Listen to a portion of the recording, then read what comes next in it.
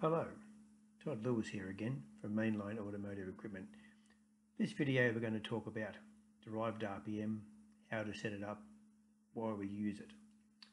So derived RPM is essentially just a term for a calculated engine RPM term. Commonly used if you, say for example, can't hook up an actual tacho lead to a car, something like that.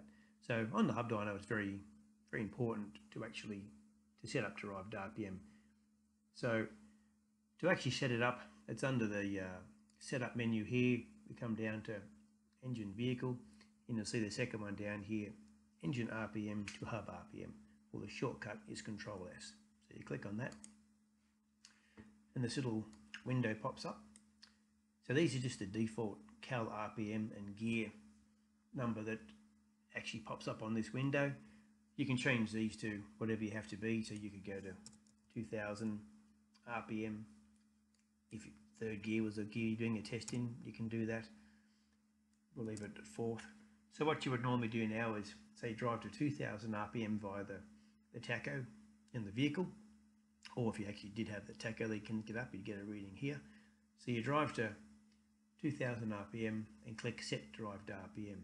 Now because I don't have a vehicle running here or dummy data running, if I click set derived RPM I'm not going to get a number here. But basically, just wanted to show you the dialog that pops up when you are setting up derived RPM. So I'll just click OK. Now I'll cheat a bit here and I'll manually enter a known derived RPM figure. So to see what current derived RPM figure is sitting in the program, if we click on the header button in here, I'll just type it into here because we know this is the one for this particular car, 3.45. Into the engine actual RPM number and click save.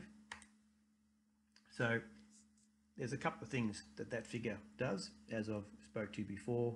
On the entering vehicle details tab, it allows us to show a theoretical engine RPM on the dial screen for doing steady state tuning. So once again 1000 actual RPM would be 3450 engine RPM.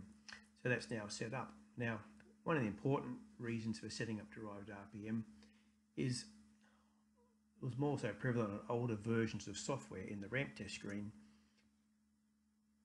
where a customer didn't enter the derived RPM value.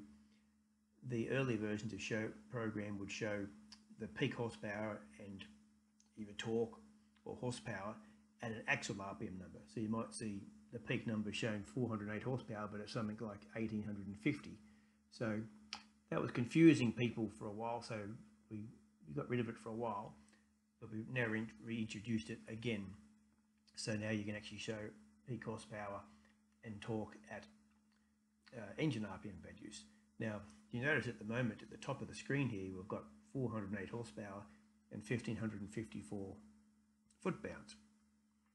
Now that can be confusing to some people until they realise they're actually on the hub dyno. So that's the actual axle torque that's being displayed in this particular screen here.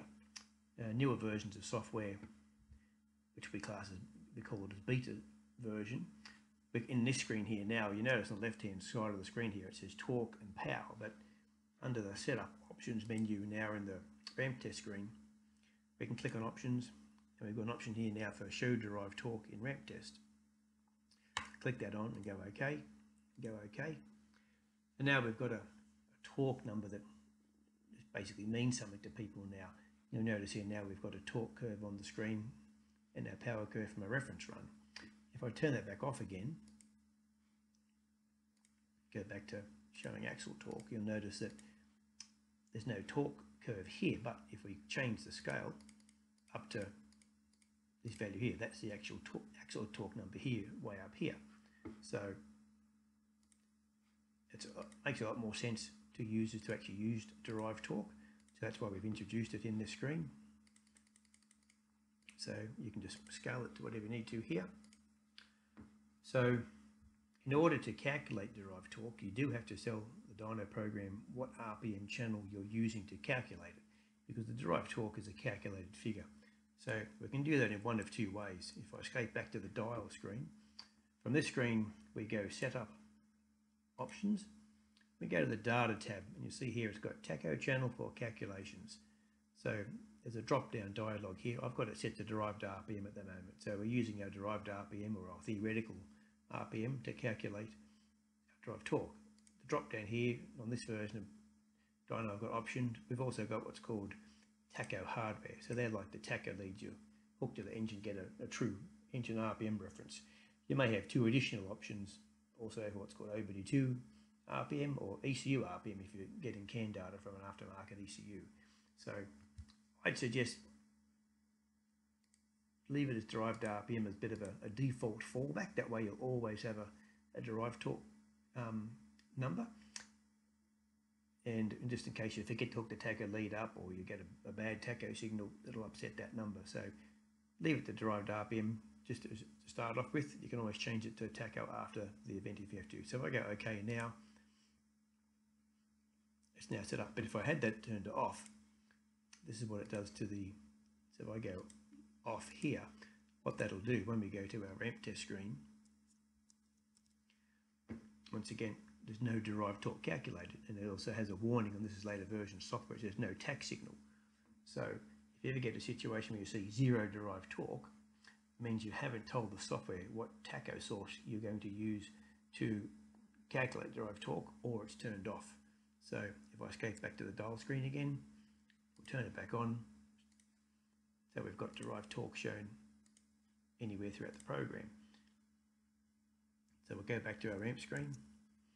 Then from here, for example, if I go to our analyze screen, now in this screen here, there's another separate setting where you'll notice here at the moment we've got our horsepower 406 at this point in time, and once again you can see our torque way up here at 1550, but you notice that's axle torque again, and we can determine that by, if you notice the word torque on the statistics at cursor window, there's no little d next to the word torque. So if we right click in the graph area and use derived torque, you'll notice that there'll be a small d now designated next to the word torque, and now we've got our torque curve on our screen down here.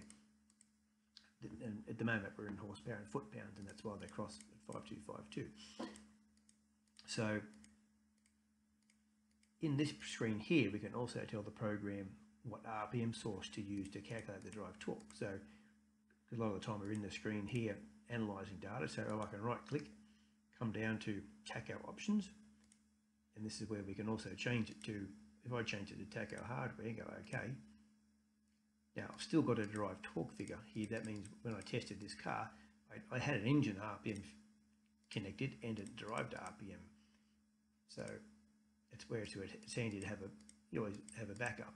So I'll change it to, now on a manual car, the derived torque will be very, very similar between an engine tacho signal and derived RPM on a manual car. But if it's an automatic car, an engine tack signal is a better option because you'll get a more truer reading because it's taking out the slip factor of the torque converter or whatever RPM you're at.